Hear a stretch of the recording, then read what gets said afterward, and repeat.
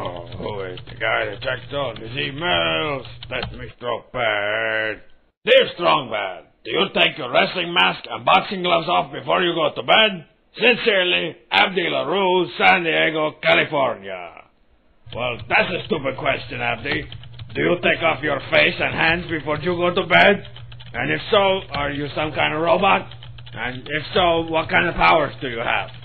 Do you use them for good or for awesome? Would you like to join forces?